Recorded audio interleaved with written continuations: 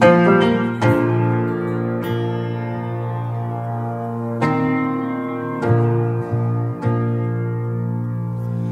know who I am, 'cause I know who you are. The cross of salvation was only the start. I am chosen, free and forgiven. I have a future, and it's worth living. I was not made to be tending a grave. I was loved by name, born and raised back to life again. I was made for more. So why could I make a bend in my shame when I found a grace running my way? I know I am yours. I was made for more. This is a new song. Let's learn and worship together. I know who I am. I know who you are. The cross of salvation was only the start. I am chosen, free and forgiven. I have a future, it is worth believing. I'm made to be tempted and great. I was called by name, born and raised back to life again. I was made for more. So why could I make a bed in my shame when I found a grace running my way? I know I am yours. I was made for more.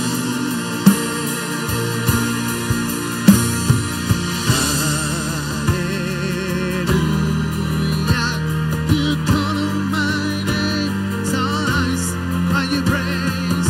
Hallelujah, you put in my pants, I'm not going back. Hallelujah, you call on my name, sing all your praise. Hallelujah, you put in my pants, I'm not going back. I was made to be tending a gray. I was called by name, born and raised back to life again. I was made for more. Yes, Lord.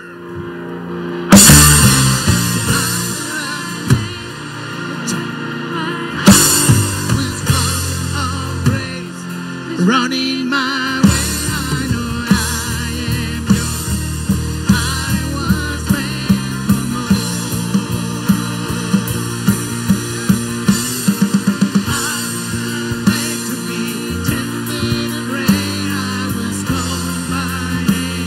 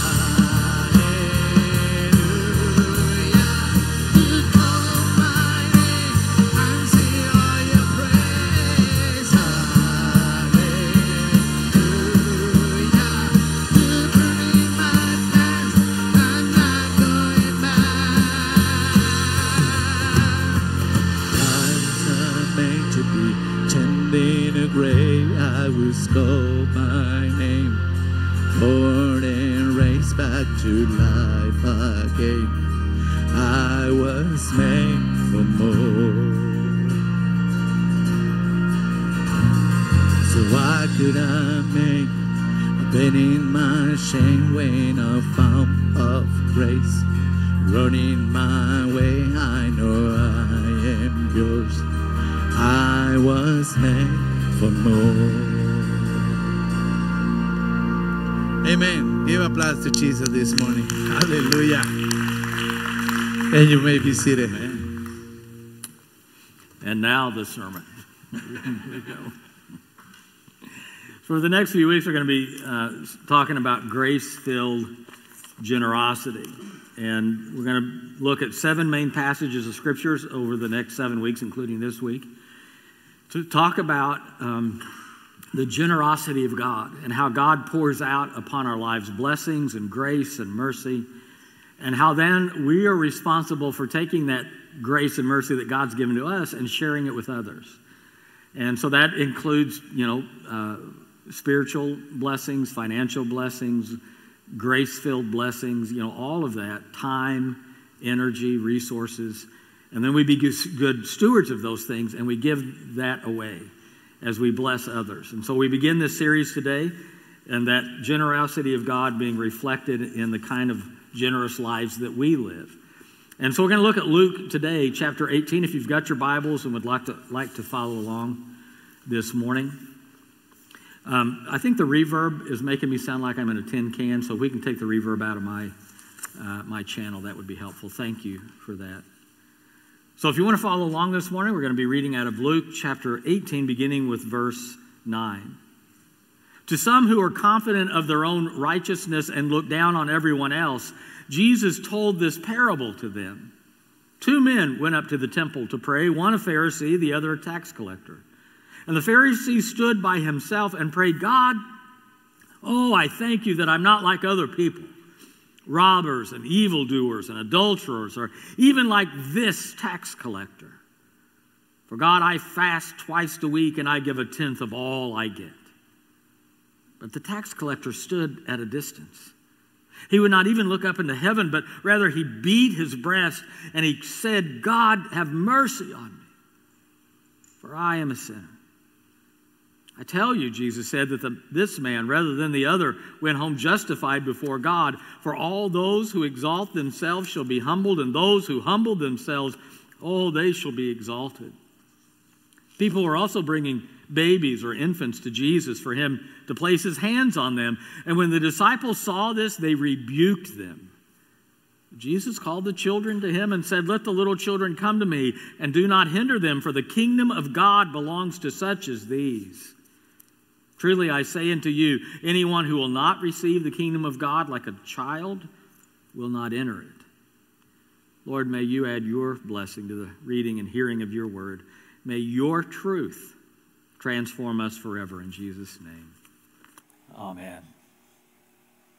Now this passage is about who is receiving and who is not receiving the grace of God. There are 2 men who go up to pray. And one man receives God's grace because he empties himself.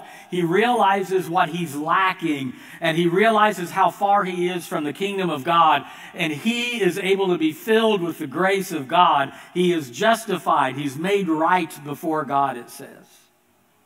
But the other man is so full of himself that there is not space for even a drop of anything, including even a drop of God's grace, in order to fill his heart and life, because he's so full of his own self that he doesn't think he needs God's grace.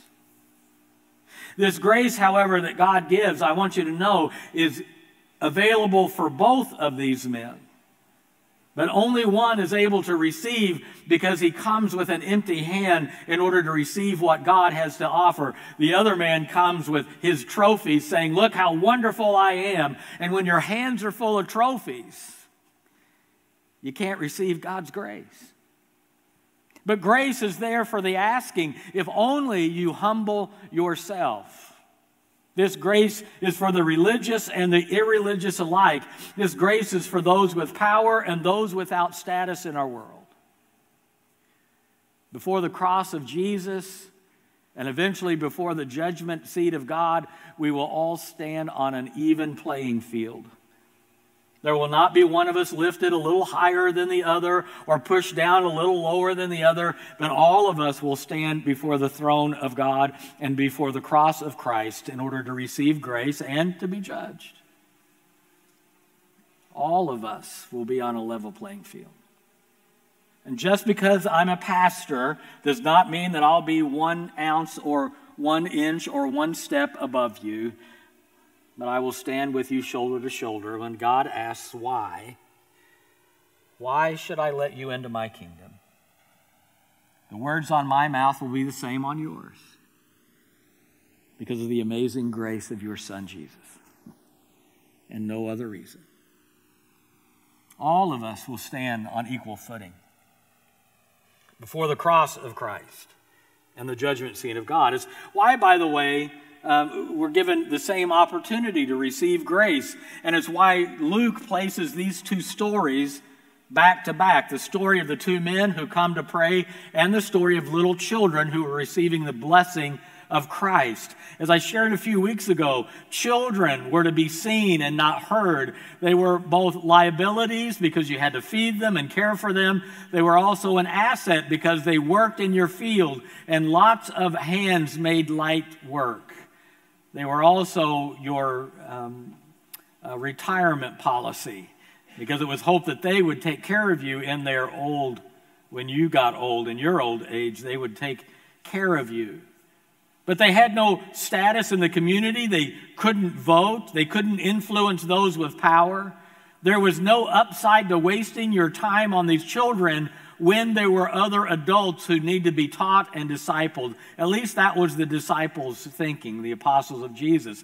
Because when they were bringing these infants and children to Jesus, they said, "Stop it. We've got adults who need to know the Word of God." And Jesus, it says, rebukes them. And he says, in the King James Version, by the way, it says, "Suffer the little children to come unto me." And I'm telling you, sometimes in the church, we have to suffer little children. In a sanctuary that ought to be quiet when we can all worship, and you have these kids who are, romping around and making noise and they're crying, and on not so much in this floor, but in the floor across the building over there, it's at an angle, and every once in a while you'll hear, a toy truck rolling down past people's feet, all the way down.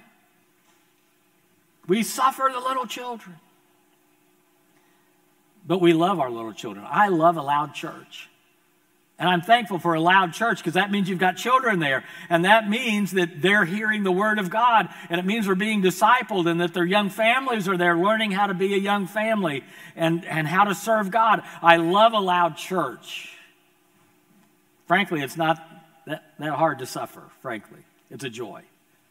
And I'm glad they're here. But Jesus has got this story, and Luke places these 2 stories back to back to remind us it's not about position, it's not about power, it's not about your influence in the world. Children had none of that. They were to be nurtured and cared for, yes. But when the adults come in out of the field, guess who gets to eat first? My grandmother, on occasion in the summer when we were baling hay, and I was one of the younger grandchildren. More grandchildren came later, but I was one of the youngest grandchildren, so I often stayed up at the house and I helped Grandma, and I was probably more trouble than I was help, but nevertheless, she would go out and she had this great big bell, about this big, I think they called it a number 6 bell, I'm not sure, but she would go out and ring this bell to let the fellas in the field. This, by the way, was before cell phones and pagers. Now you just, call them and say, "Come in out of the field."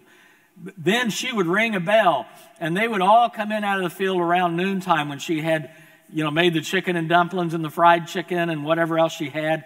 And she would put a table outside because you didn't want those wonderful smelling fellas from the field who'd been at, if you've never baled hay, it's the cleanest work you're ever going to have to do, by the way. And they would come in, and my grandmother would remind us, who were grandchildren who were up at the house, let the men eat first, because they've got to get back out in the field. And they've been working all day, so they've been, building up an appetite. So we want to make sure that there's enough for them, so you'll go last. And it was similar in the day of Jesus. Children were to be seen and not heard. They didn't get to eat first. It was those who were out working in the field who got to eat first. And then the children might get to eat afterwards. Just kind of the way it was. Right, wrong, or indifferent, it's the way it was. They had no status, and yet Luke places these stories together to remind us that God's grace is not just for the rich. It's not just for the powerful. It's not just for the beautiful people of the world. God's grace is for all of those who simply humble themselves and come before God, like little children, giving God thanks that you've even noticed me, God. That's what the tax collector does. He falls before he even gets through the threshold of the door of the temple, and he falls before God, and he says, forgive me, God. You shouldn't even pay attention to me. And yet, Lord, here I am asking for your mercy. And God pays attention. Psalm 40 tells us this. It says, I waited patiently for the Lord, and he turned to me and he heard my cry. He lifted me out of the slimy pit, out of the mud and the mire, and he set my feet on a rock, and he gave me a firm place to stand. You ever go hiking or walking through a field after several days of rain? And as you're walking, if you don't have boots on, if you got tennis shoes on especially, all of a sudden you're walking along and your shoe just disappears because it got stuck in the mud. And you can't get it out. And when you do finally get it out, you can hear that. So anybody here ever experienced that? And there you are hopping around on one foot trying to not get your sock completely wet, trying to get your shoe back out. Some of us have experienced the joy of getting stuck in mud. You can't get yourself out. I went, my first homecoming date that I ever had, when my first car date. I was about 16 and a half years old or so, and homecoming was, I think, in October, late October, mid-October, whatever it was. And I had a date. It wasn't Jenny. Don't tell her. And she lived out in the country a little ways. It had rained for 2 days, cats and dogs. And when I pulled into their driveway, they had a gravel driveway. It was about 50 feet long and had a nice little gentle curve in it. You got to love that when you're 16 and a half. First time in a car date, already nervous. I was driving the family Ford Maverick. 4-door, the maroon. The top of the cover over the engine was a different color. I don't know if it gotten painted or if it just comes standard on a Ford Maverick, but it had lost its shine and now it's kind of a, powdery looking maroon, ugly, right? 3 on a tree, for those of you who know. 3 on a tree. And so I pick her up. She's just lovely, beautifully dressed. We're going to go. It's finally quit raining. Get her in the car.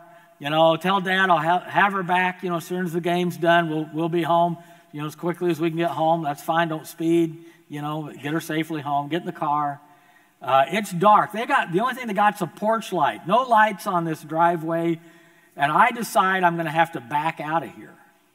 And so I start backing up and then turn the wheel in order to turn around, not realizing just how, thin this driveway was. Back in the day, we didn't have front wheel drive, all back wheel drive. Get my 2 back wheels off in the yard, and I'm just spinning. And it doesn't matter, first gear, reverse, first gear, reverse. I'm going nowhere. Even put the brakes on, because in some cars you could put the emergency brake on and it would the differential would shift to the other tire so you could get traction. Didn't work. Now I got to go knock on the door, By the way, she told me before I started backing up, she said, you ought to pull forward and back up. No, I got this. I can handle it, right? telling me how to drive my car, you know. Had to go knock on the door. Dear Dad comes to the door. He's just laughing. He says, "You're not the first young boy who's ever gotten stuck in my driveway. I have 2 older daughters, by the way." And he said, "I suppose you're going to need some help." I said, "Yeah." So he has to get the truck out, and he backs up, and he gets down on his knees, you know, in the dirt and the mud, and he hooks underneath my bumper, and he pulls me out because I couldn't get myself out. The psalmist is saying, I was stuck in a pit of miry mud and clay. I could not get myself out. I needed help. And I knocked on the door, and the Father came to set me free. Talk about a humbling experience. God comes and sets us free. God's grace is for the humble. And if there's any prerequisite for receiving God's grace, it's humility. To be humble. To knock on the door and say, "I need help." To tell your date, "I'm sorry, I should have listened to you in the first place." It's fascinating to me that the psalmist doesn't tell us why the guy was in the pit of mud to begin with. Maybe he thought he knew a shortcut, and he got off the main road and found himself falling into a miry pit. Maybe someone had advised him, "Go down the road, and when you get thus far, turn right. It'll be okay. Don't worry about it. You'll make it through." And it was somebody else's fault. Maybe he thought to himself, "Everybody else on this trail has failed, but I will succeed where everyone else has been caught in addiction and depression and in trouble." Isn't that the way it always is? Somebody warns us, somebody who's been through before, somebody who's had, you know, from the school of hard knocks, our parents tell us, "Don't go down this path. It won't end well for you." Oh, foolishness. I can do it. Pull forward and then turn around. No, I can do it. I mean, I've got 6 months of experience behind the wheel.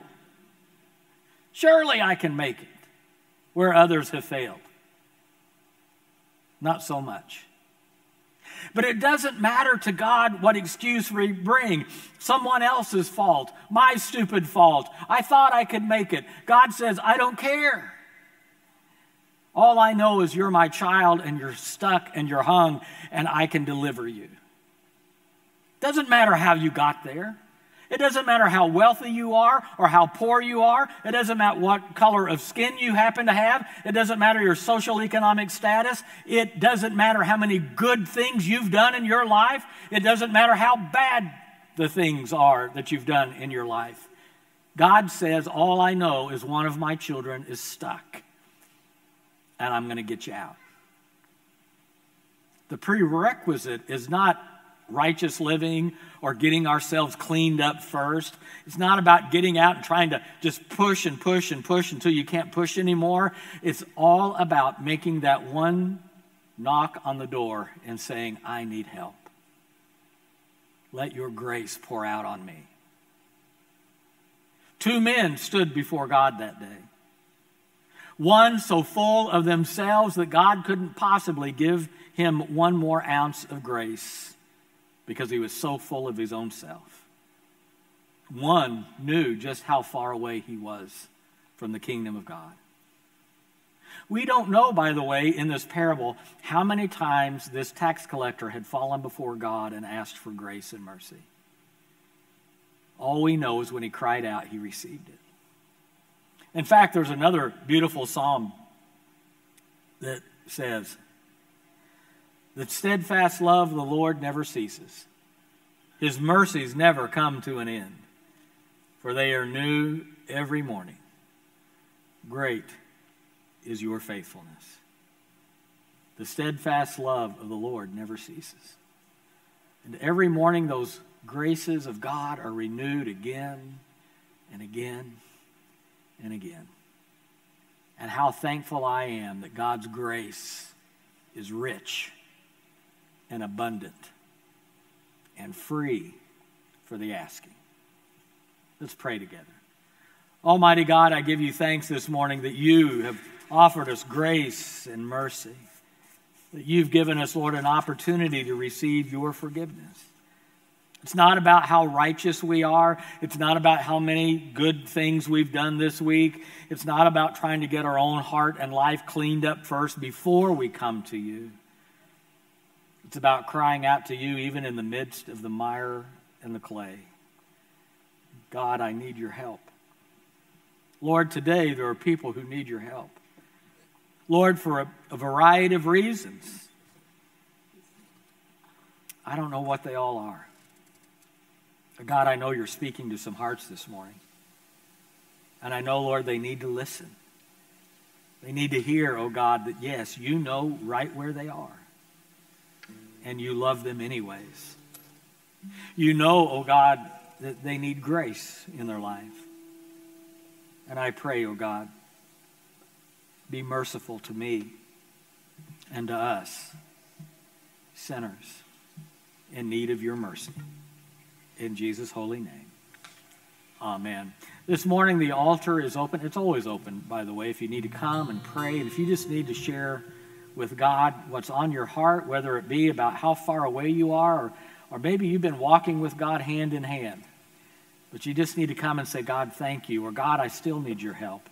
The altar's open this morning if you want to come and pray.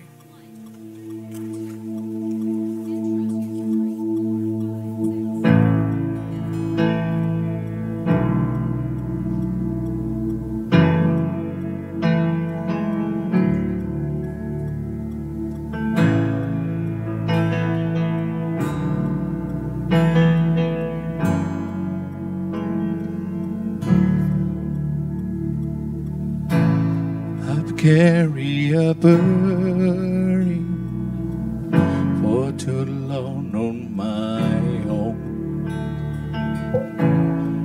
I wasn't created to be alone. I heard your invitation to let go.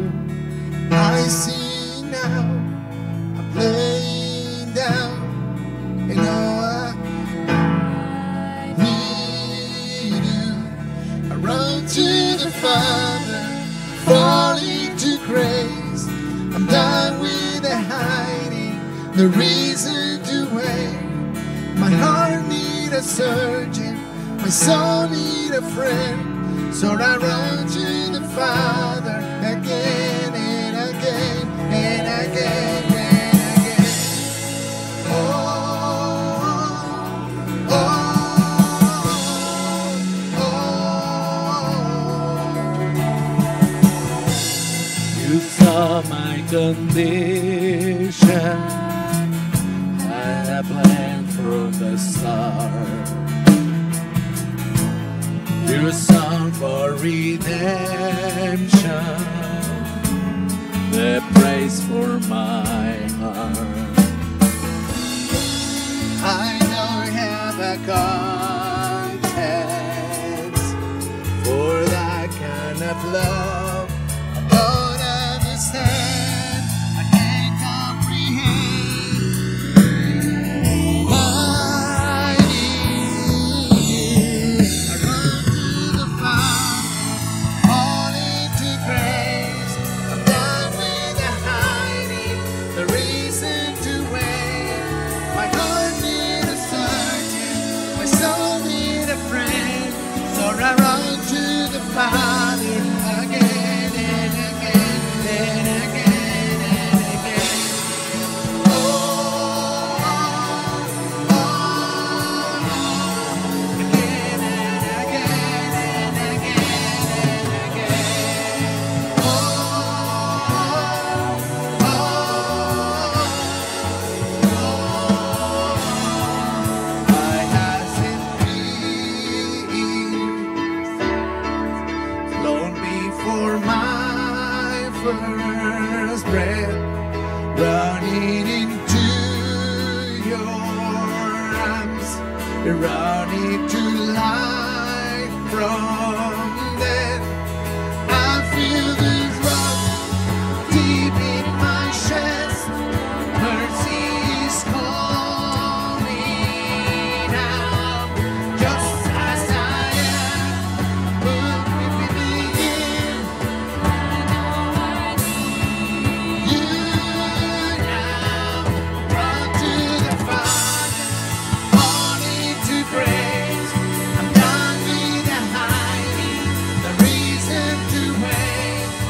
heart need a surgeon, my soul need a friend.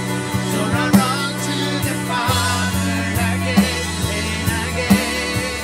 I run to the Father, I fall into grace. I'm done with the hiding, the reason to wait. My heart need a surgeon, my soul find a friend. So I run to the Father again and again and again and again. Oh, oh, oh, again and again and again and again. Oh, oh, oh, and again and again.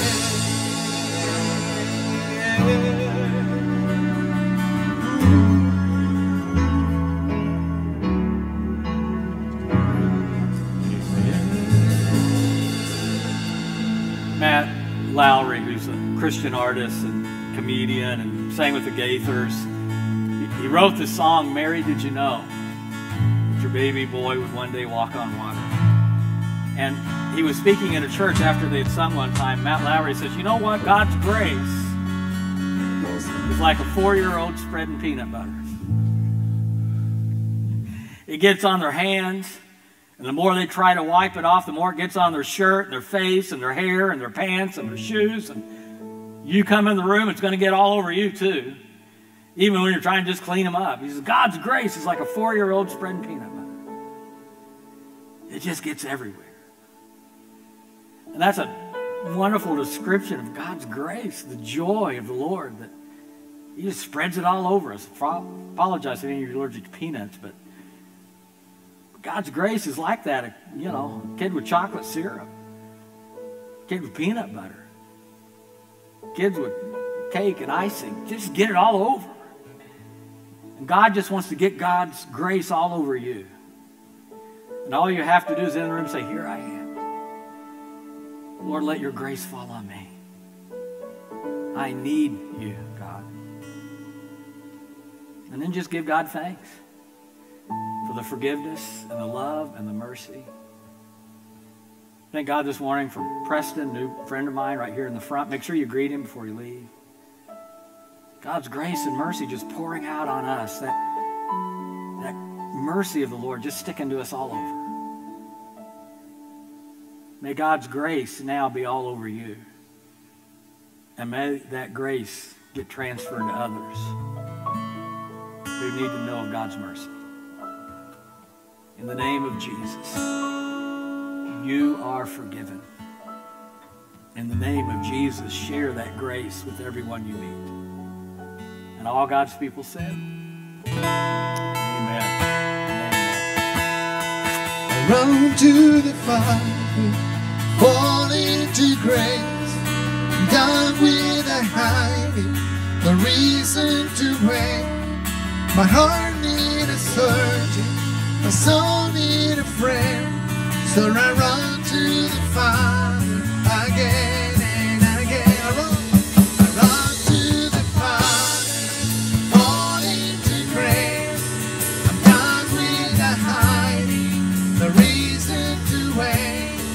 My heart need a surgeon, my soul need a friend, so I run to the Father again and again and again and again. Oh, oh, oh, and again and again and again and again. Oh, oh, again and again and again and again. See you next Sunday, church. Yes, give applause to Jesus. Amen. Okay, see you next Sunday.